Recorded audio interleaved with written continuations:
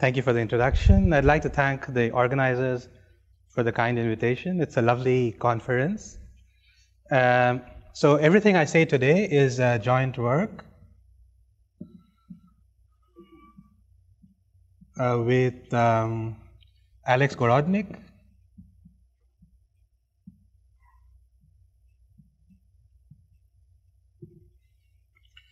and Amos Niveau.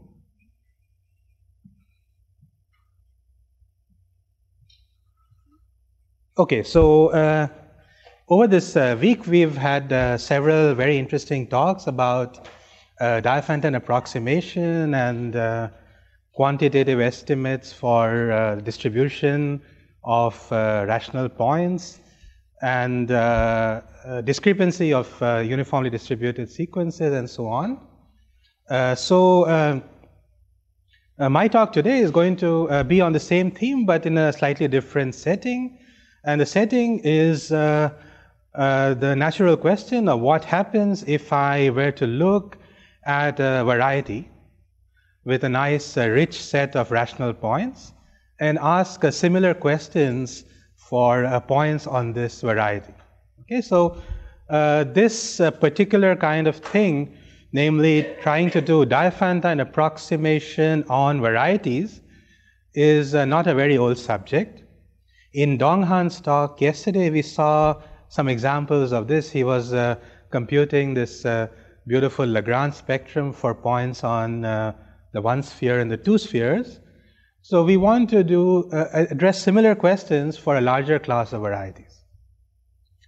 So this question of trying to do Diophantine approximation on varieties, namely trying to see if there's an analogous metric theory of approximation, like Khinchin's theorem or Yarnik's theorem or analogs of badly approximable numbers, well approximable numbers.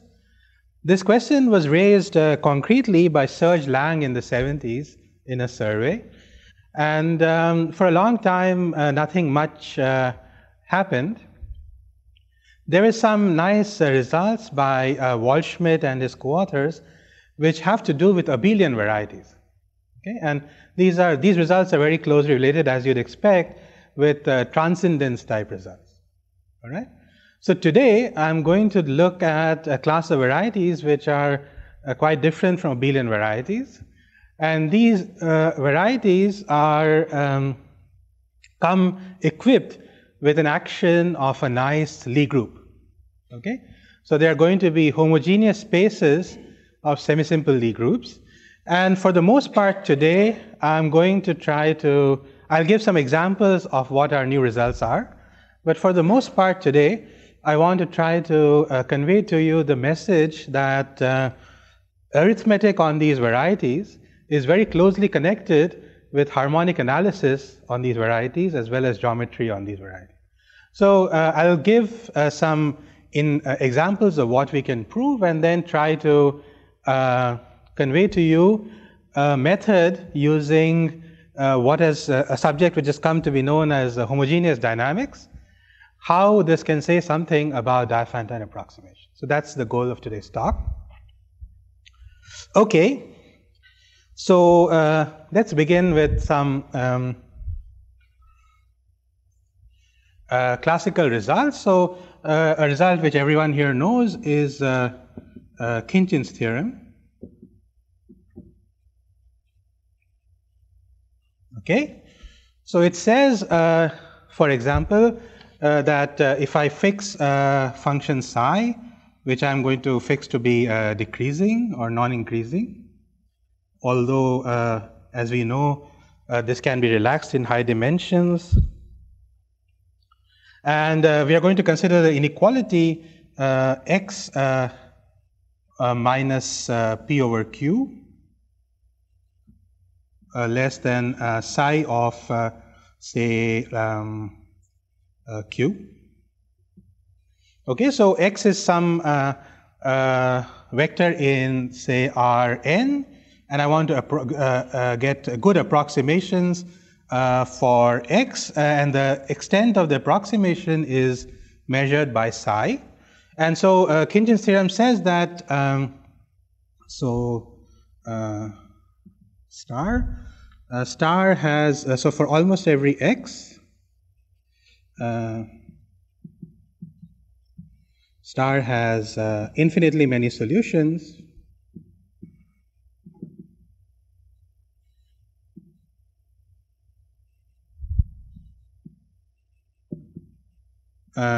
If and only if a very natural sum converges. So this is the sum as t goes from 1 to infinity of t to the n minus 1 psi of t to the n.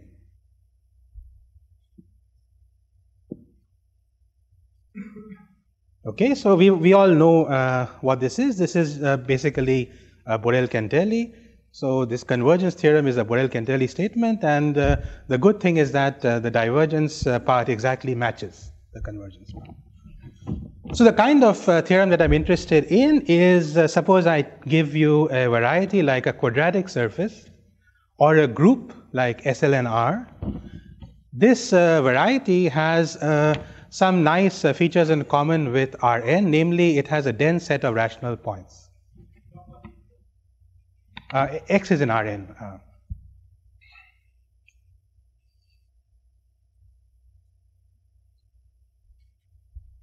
Everything is happening in Rn. Okay, so is it possible to prove analog of this result for say group variety? So for example, what do I mean? So this statement is a quantification of the density of Qn in Rn. And it's known, I mean, you have a very rich class of varieties, affine varieties, which also enjoy this property, namely their rational points are dense in their real points. Okay, so for example, you could look at the spheres which in low dimensions came up in Dong-Han's talk, or you could look at some nice Lie groups like SLN, SP2N, the spin group, or you could look at rational quadratic surfaces.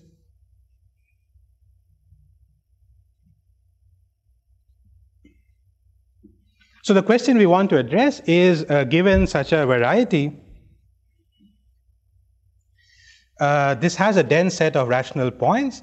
So can I prove a theorem of this quality where my real points, the point I want to approximate lies on this variety, and the rational points I want to approximate it by also lie on this variety? Okay, so it's like doing Diophantine approximation, but both the x's and the p over q's have to satisfy some algebraic equations in addition to this.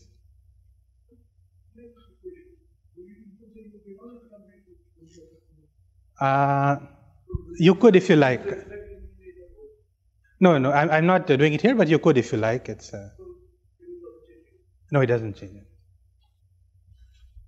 I think it changes if you make it coprime, then there's a phi function somewhere over here because of the count. Yeah, in today's talk, I only consider affine variety. So it's good to fix some example for the talk. So you could think about one simple case to think about would just be the group, say SL2R. So 2 by 2 real matrices with determinant 1. It turns out that the 2 by 2 rational matrices with determinant 1 are dense in the real topology. So I want to approximate a real matrix by rational matrices and build a theory of Diophantine approximation for this. Okay. All right. So there's actually a very strong extension of this due to Wolfgang Schmidt. So let me state Schmidt's theorem.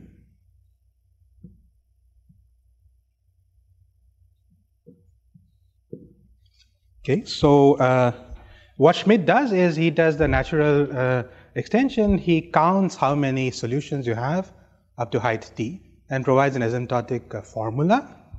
So let's say set up some notation. So nt of x is the number of solutions p over q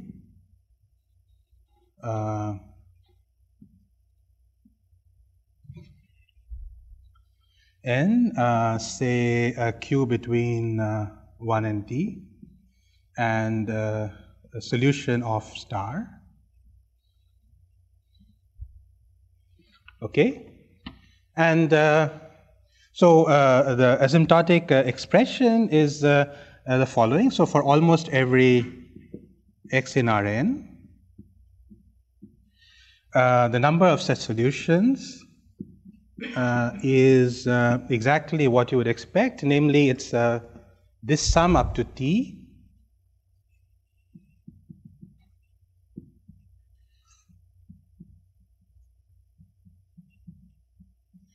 So let me call this v of t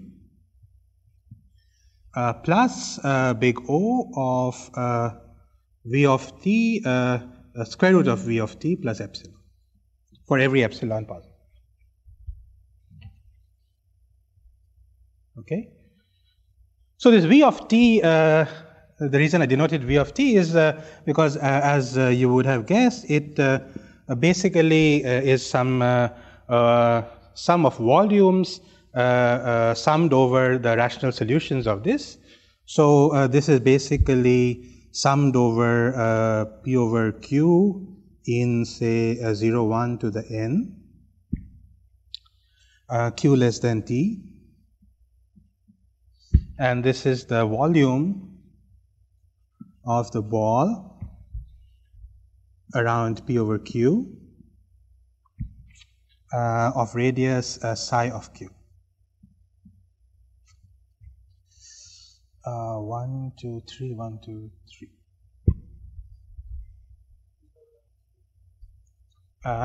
By 2, maybe, yeah. So there, okay. So there might be some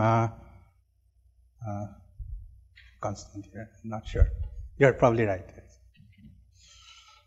Okay. So this is exactly the main term you would expect. So if you let t go to infinity, you get the right answer, and it's a very nice square root error term. So it's fantastic, and this kind of thing has the flavor of a discrepancy result, because somehow if you take the difference of ntx and vt and normalize, then this tells you something about the discrepancy of the rational points which lie in small balls of this group variety. Okay. So my co-authors Gorodnik, Nevo, and I have been trying to study this problem for about 4 or 5 years now, and we previously defined, gave bounds for exponents for these affine varieties, and also proved versions of Khinchin's theorem for these varieties. So the new work that I want to discuss today is analogs of these counting results as well as discrepancy results and how to prove them. So let me state a couple of results, and then I'll try and motivate the proof.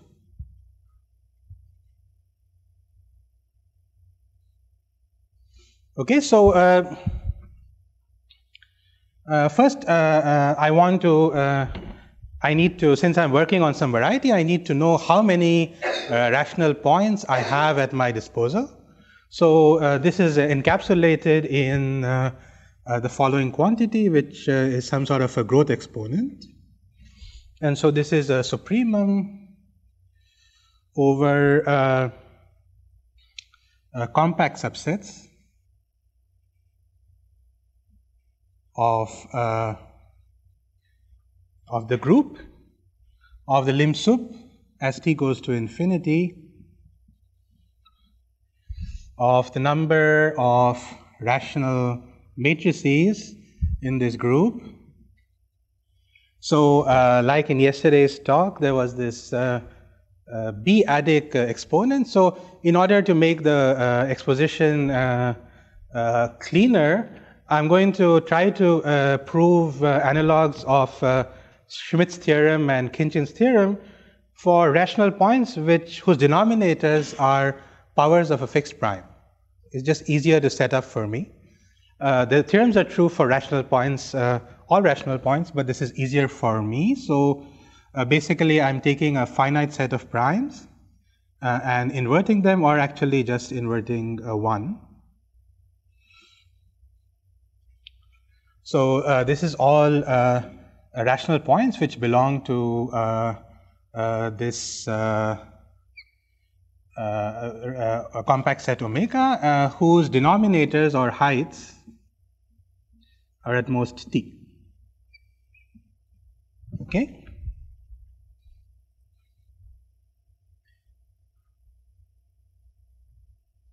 So you should think about, in this kind of statement, you should think about G to be SL2, say, or the spin group, and these are all 2 by 2 matrices with determinant 1, whose entries have denominators which are powers of p.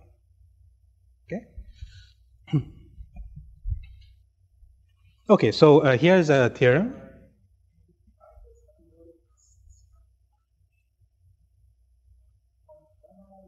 Yes, yes. Okay, that's true. I should divide by t.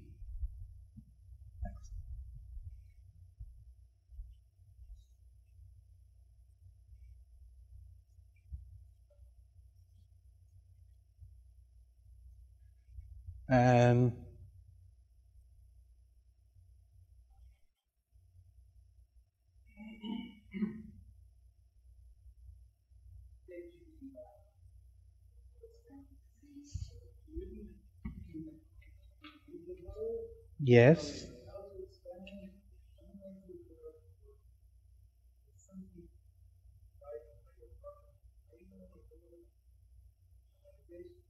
Yeah, so let me see. So I want the number of rational points to go like t to the a. So the only thing is, have I divided by the right thing to allow that to happen?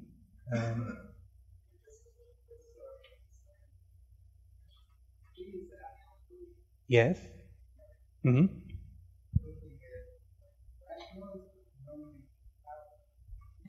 Yes. So I want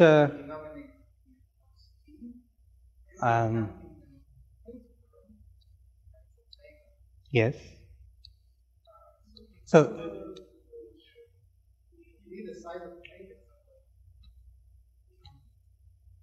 the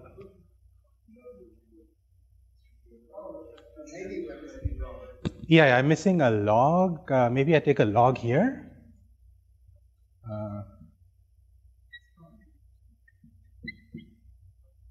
Okay. Thanks. Over log t. Thank you. Okay. So all right. So I want to study a similar inequality to that. So the inequality is star star, which is x minus gamma. So so you fix some norm on this group, and you take the difference x and gamma should be at most psi of the denominator of this matrix, where gamma belongs to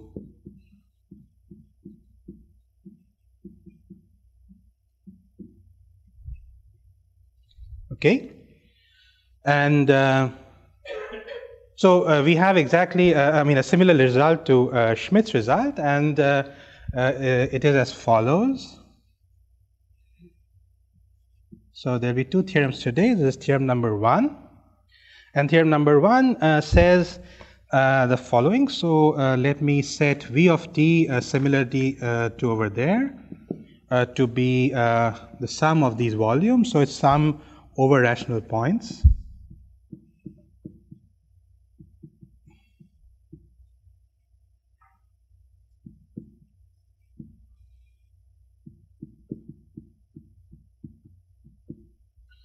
of the volume of the ball around x of radius psi of height of gamma.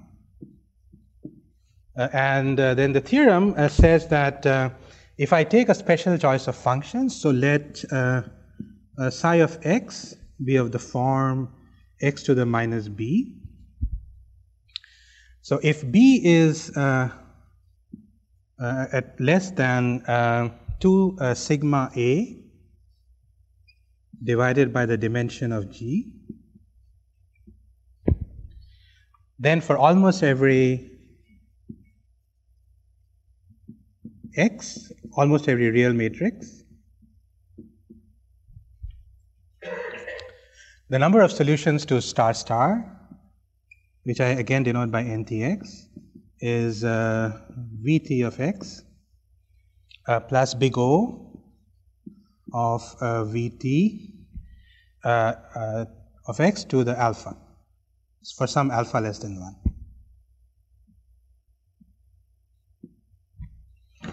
Okay, this is the result, and there's one thing I haven't explained to you here, which is there's a new parameter here, sigma, which hasn't been explained. I'll explain this shortly.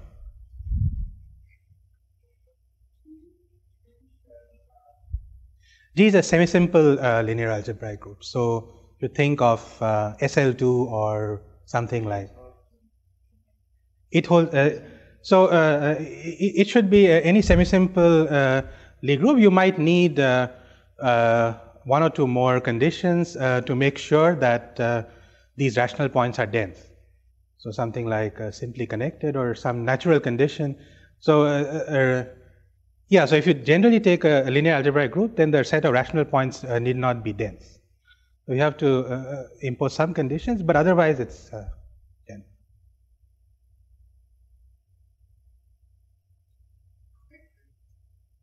Connected, simply connected. Yes.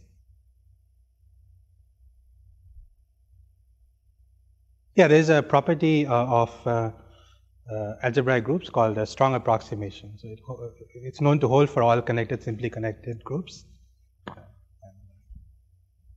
Okay, so let me briefly mention what kind of result this is. First of all, I owe you an explanation about what is this sigma. I'll explain it shortly. But basically, in this kind of approximation, you could ask for some kind of Dirichlet theorem, like a pigeonhole principle, which gives you the exponent on the nose. So that exponent, it turns out to be 2 times a divided by, so a divided by the dimension of g. Okay, so this 2 sigma is an extra piece of information which is not helping us. But in many situations which are interesting, the sigma turns out to be a half. And so the 2 and the half cancel and give you the right exponent. But the method that we use provides, needs this thing, which is a spectral parameter, which I'll explain shortly. Okay.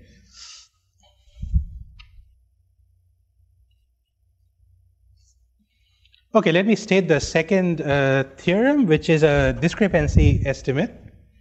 And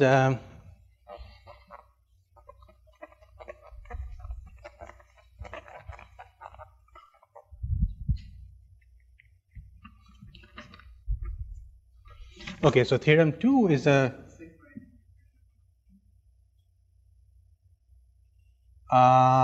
sigma independent of P. Okay, so sigma basically is measures the failure of temperedness. Yeah, so it's independent of P.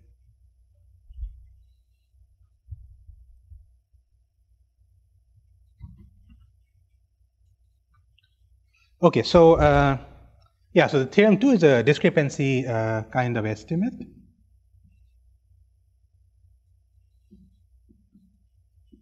For rational points on varieties. So what do I want to do? So I want to Basically, so let's define over here, say R of t to be the just a set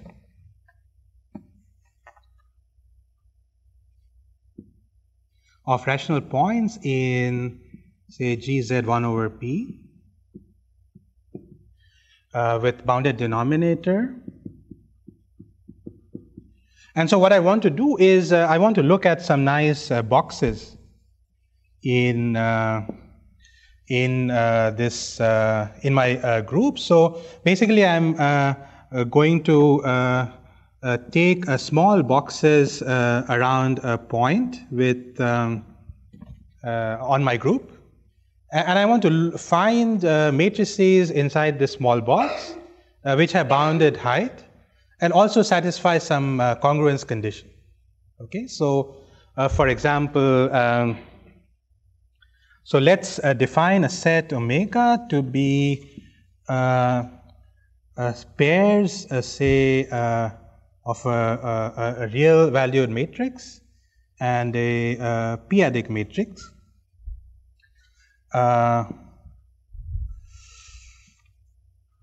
So hang on, I don't want it to be the same prime. So let's let me call this a v-adic matrix. Okay, so I want the real matrix to belong to this small ball, and the p-adic matrix to satisfy some congruence condition. So suppose it's congruent to a matrix A mod a third prime M. So I'm fixing 3 primes. So 1 prime gives me my rational points, and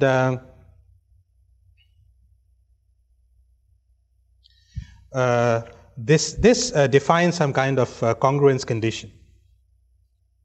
Okay, so I want to see whether I have the right number of rational points when I look at very small balls around real matrices, and these rational points also satisfy some congruence condition. And so one way to measure this is to measure the discrepancy. So let's define the discrepancy to be the number of points in this set R of t, so bounded height intersected with omega divided by the number of points in R of t minus the volume of omega.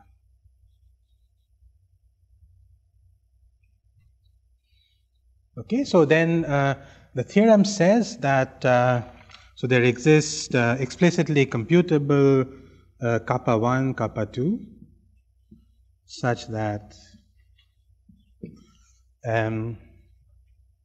so the L2 norm of this discrepancy is bounded between the cardinal. This is the set of these rational points. So it's bounded between R of t to the minus kappa 2 above and below.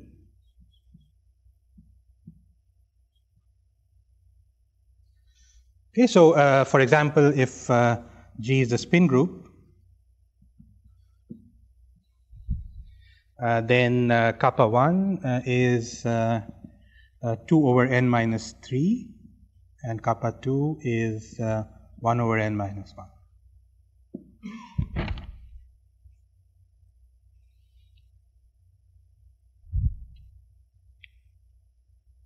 Okay, so this is the kind of result that I want to talk about today. I should mention, of course, that results of this kind, namely discrepancy estimates on varieties, have a very long history. Lots and lots of people, including people in the audience, have studied them.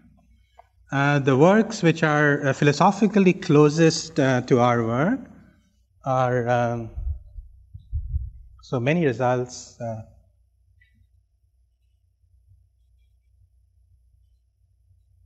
on discrepancy estimates, especially on spheres. So since our results work for group varieties, it only works for the 1 sphere and the 3 sphere, which are the only groups. But the method, it should be possible to extend the method to all homogeneous spaces of groups, but we haven't done it yet. But the most philosophically similar are the works of Lubotsky, Phillips, and Sarnak.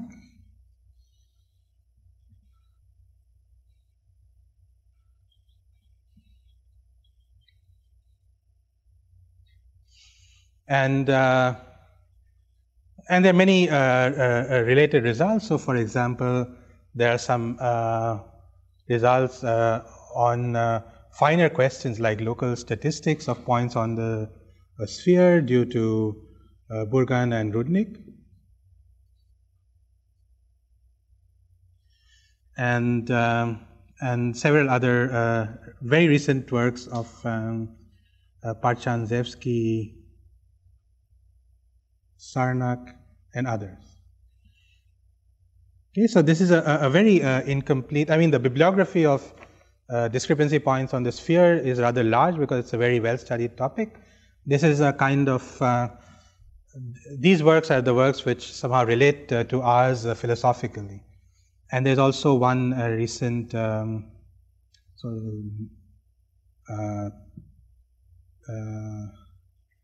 Talebi Zadeh Sardari.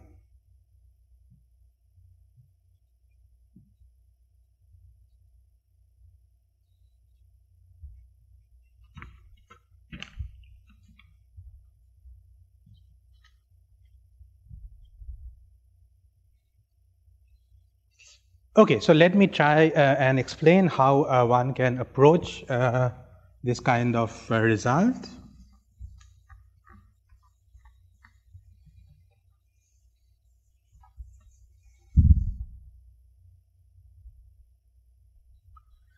So basically, the idea is to, so if you want to study discrepancy estimates on the real line, then of course the main tool at your disposal would be continued fractions. It's a very powerful tool. It came up also in Donghan's talk. But in this kind of context, of course, we have no hope of having continued fractions. So in this subject of homogeneous dynamics, we've somehow built a weak replacement. So a model of a group acting on a space which somehow models Diophantine properties. And so one example of this is what we're going to use today. But before I get to that, let me try to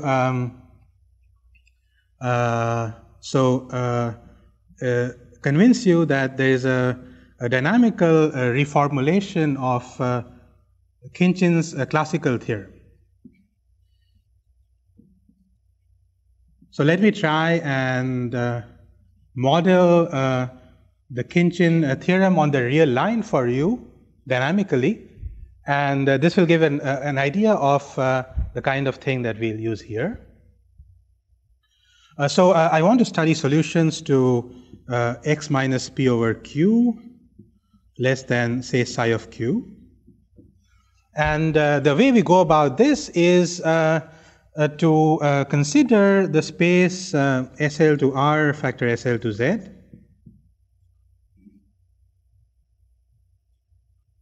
of lattices in R2 with covolume 1. So this is the moduli space of all such lattices. It's a finite volume non-compact space. So each point on this space is a lattice in R2 with covolume 1. And it turns out that if you, given this real number x, you can attach to it a lattice in the following way. So you look at the upper triangular matrix with entry x, and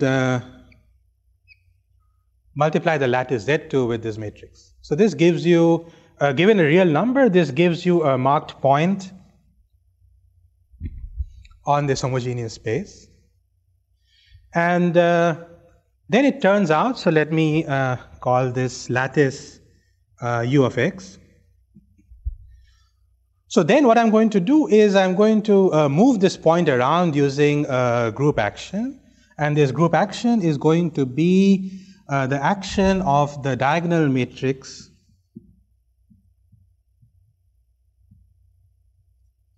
So some of you might find this familiar because this matrix basically is the geodesic flow on the modular surface. But it doesn't matter. It's just a diagonal matrix acting on the space of lattices and moving everything around. And so what you can prove is that, so dynamical correspondence, you can prove that, let's call this star. So star has infinitely many solutions.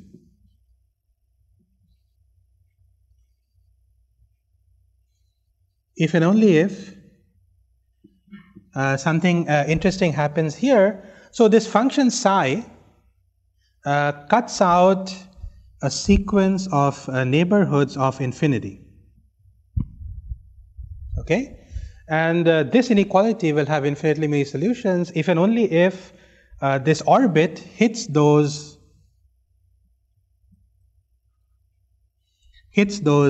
sequence of sets infinitely often. So let me call the sequence of sets B sub psi.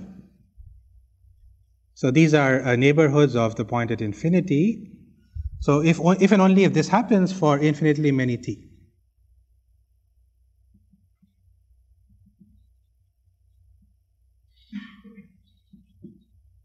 Okay, so it's a version of something which came up in Lingmin Liao's talk called shrinking target property. So there's a target which is a point at infinity, and there's a sequence of balls which are collapsing to this target at a rate which is defined by your function psi. If you manage to hit these infinitely often, then you get infinitely many solutions to your inequality, and vice versa. Okay? And once you have this observation, you can use purely ergodic methods to give a proof of Khinchin's theorem. So this is the kind of thing we'd like to do in this setting as well. So what is the lattice and what is the space?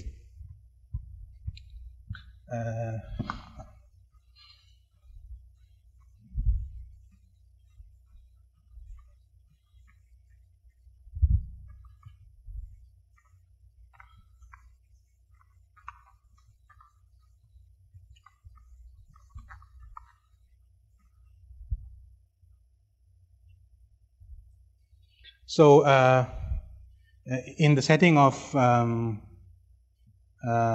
group varieties, we have a theorem due to Borel and Harishchandra, which says that if you look at the diagonal embedding of the 1 over p points into the real points of the group times the p-adic points,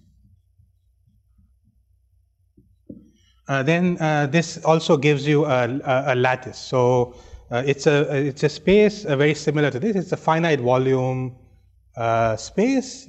And for example, if it's SL2R you're after, then it's also not compact. Okay, so our problem that we want to study involves trying to look at some subset of this group variety. There's a point in this subset and some small ball around this point, inside which I want to place a rational point with some prescribed complexity. That's what I want to do, and I want to count all such possible rational points with prescribed complexity inside this small ball. Similar to this, the way you model this is to consider the action of the p-adic group on the homogeneous space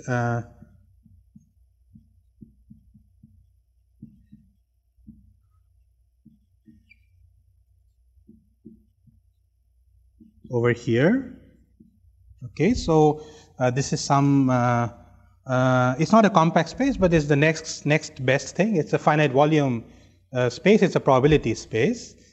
And so basically finding a rational point here of some complexity corresponds to the following dynamical situation. So this small ball or this shrinking ball here corresponds to a ball around, say, the identity coset. And this point, this real matrix X, I can connect to a point in this homogeneous space by just mapping it to the point X comma identity in the product of the real and the p-adic group and looking at the corresponding coset.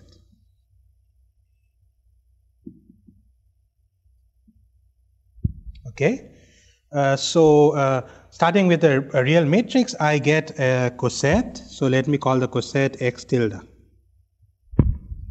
And then I take a sequence of, I look at the orbit of this point under a sequence of balls in the p-adic group. And my job is to try to efficiently hit the small neighborhood of the identity coset. If I manage to do that, then I will get a rational point with the property that I want. And so I have basically a very similar kind of correspondence to what I had over here, except that now it's not the neighborhood at infinity, it's some sequence of shrinking balls inside the space, and I need to hit it efficiently. And so you can imagine that somehow, in order for this to happen, the orbit of X that I'm considering should be equidistributed in this space, and I need to give some quantitative estimate of how finely it equidistributes. This is where the spectral parameter comes in. So let me introduce it.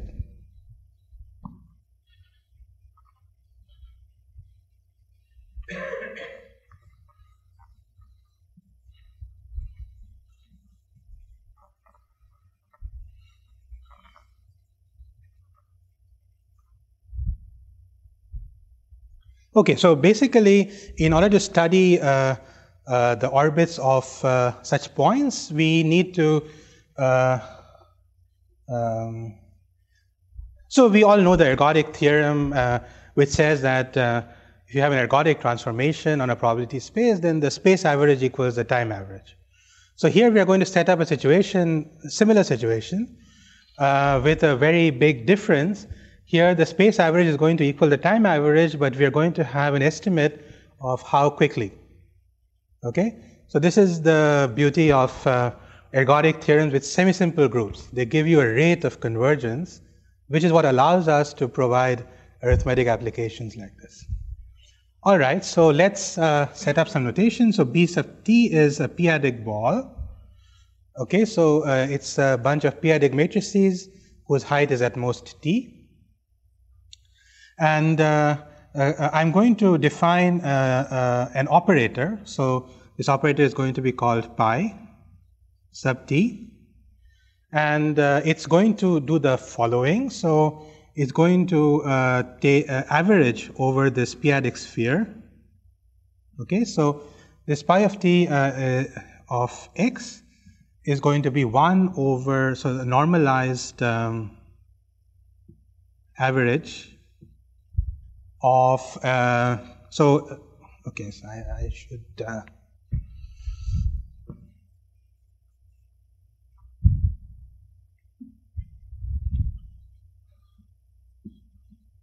so basically I'm going to take f in say L2 orthogonal complement to constant functions of this homogeneous space.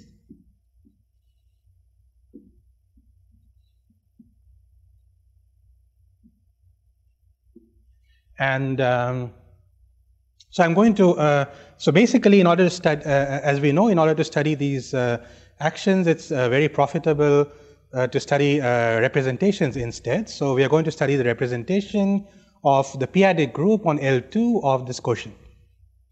And the way to do it is to look at the following operator. So this operator takes the function and averages it over. So it's f of g inverse x d m g.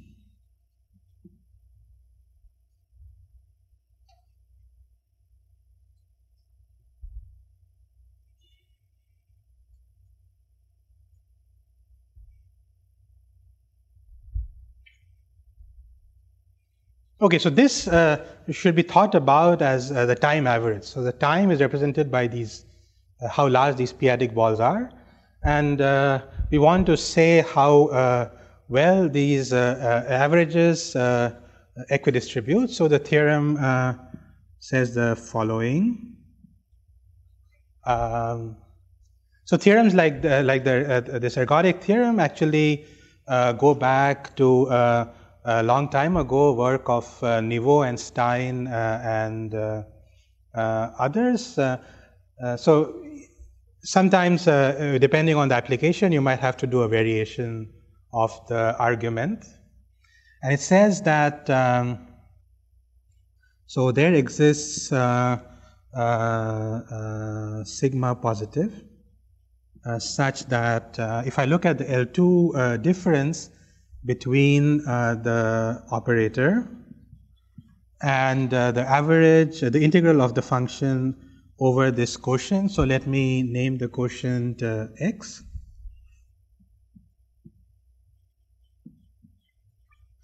Then this is at most the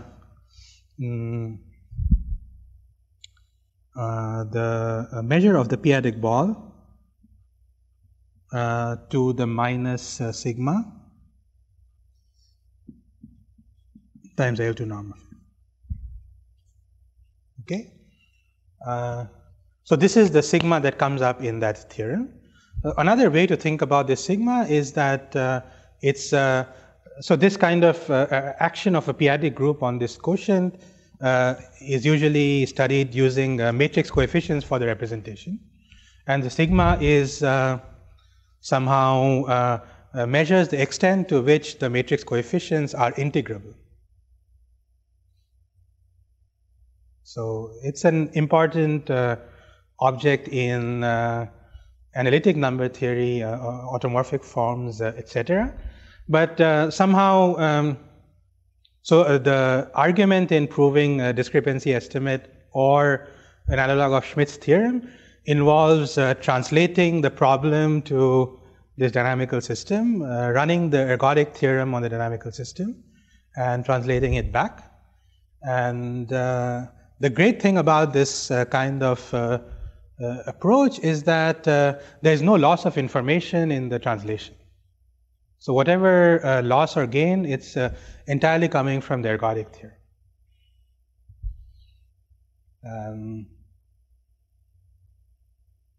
Okay, so I'll stop in 5 minutes, but let me just say one thing. So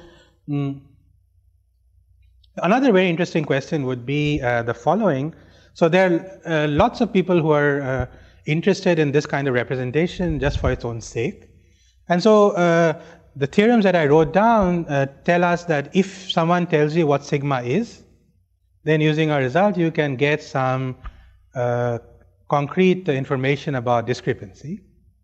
But one can also ask the converse theorem. So namely, if someone gives you good information about rational points on a sphere or a group variety, can you produce the spectral estimate? And so in fact we can for semisimple simply connected groups, if someone gives us a uniform estimate on the discrepancy, we can produce sigma. And so then we started looking in the literature for estimates which we could apply, and we found one of Heath Brown for rational quadratic surfaces. So using this, you can basically run this machine in reverse and produce a sigma, which it's like a p-adic version of Selberg theorem. So it doesn't produce any a fantastic bound, but it's just a nice way to get a spectral bound. Okay, I'll stop here.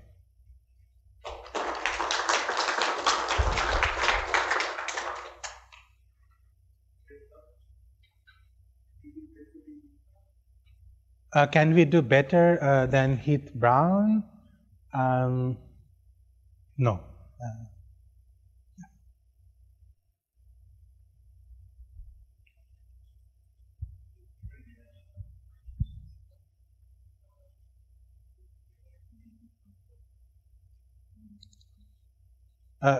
Just for the classical Khinchin theorem? So basically, you would need, so you know how it is that Borel-Cantelli doesn't work in reverse, so you need some independence. But independence is too unnatural for dynamics, but independence on average is fine. So that independence on average is obtained by decay of matrix coefficients for this. So what I mean is that it's a general fact that if I look at this GT and apply it to say two functions phi1 and phi2. So phi1 and phi2 are in L2 of this space. That's true. Basically, it's mixing. So think about phi1 and phi2 as indicator functions of these cusp neighborhoods. Okay, so then this exactly measures the correlation between them. And so if I want this to go to 0 so that the events are uncorrelated and Borel-Cantelli comes in. Yes. So it's a fact that as t goes to infinity, or as gt leaves compact sets, which in this case is the same thing, this is at most e to the minus constant t times L2 norm of phi1 times L2 norm of phi2. So this is a somehow exponential decay of matrix coefficients for this, and then you take this and plug it into this Borel-Cantelli lemma of either Schmidt or Sprinjuk or Philip, and do a little bit of work, and it would come out.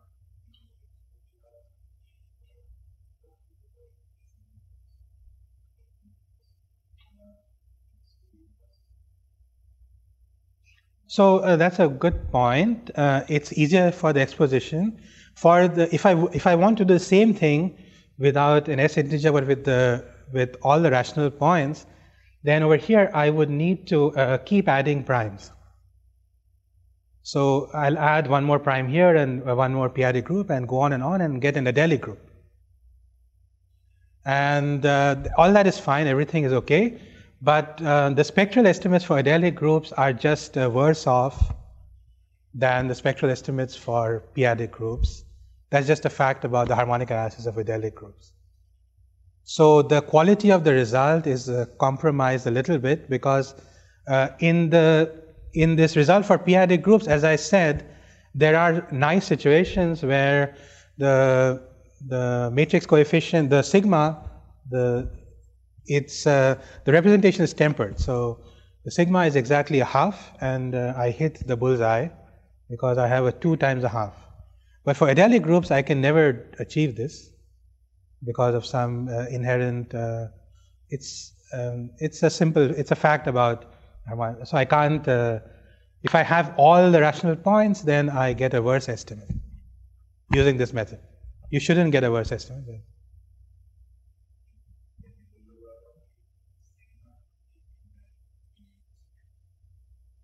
Exactly, yes. That's what I was saying. So using, you can get a non-trivial lower bound on sigma using, if someone gives, so what we can prove is, if there is some uniform estimate for the discrepancy, by which I mean that, So in a compact set, the estimate is uniform, error is bounded, uniformly bounded. Then you can,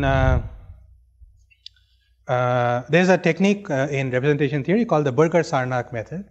So you can plug this into the Burger-Sarnak method, and you can get a good bound on sigma if someone gives you this quantitative bound. This is not, I should say, this kind of thing has been done before. There is a paper of Lee and Sarnak from several years ago, where they count integer points on homogeneous spaces and use that to produce a spectral bound. So philosophically, it's kind of, instead of using integer points on varieties, we are using rational points with congruence coefficient.